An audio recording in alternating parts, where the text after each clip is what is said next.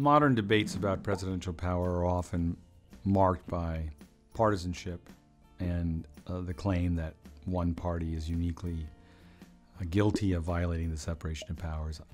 I think the better way to think about it is to adopt a neutral principle about what the scope of executive power is and then apply that consistently. Obviously, one neutral principle is the Founders' Constitution.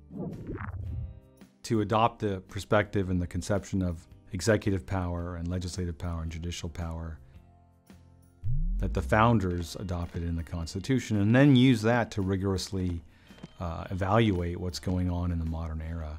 Constitutional discussions are never going to be totally divorced from partisanship, but if you have a fixed standard by which you can decide whether or not the president has violated his constitutional duties or usurped powers, it becomes a little bit easier to have a meaningful and coherent conversation about whether the president has overstepped his authority.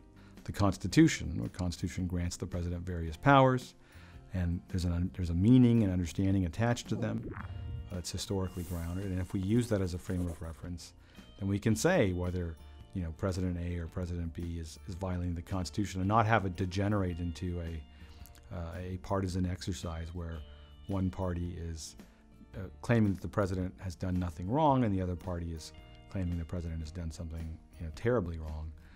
You could obviously use a different measuring stick for whether the president has acted unconstitutionally, but the original Constitution is a pretty good measuring stick.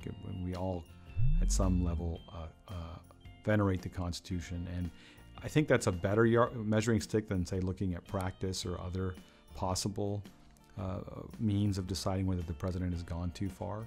Practice is notoriously difficult to understand and sift through, right? You have to decide which practices are relevant, how many have occurred, are they really the same or are they different from each other?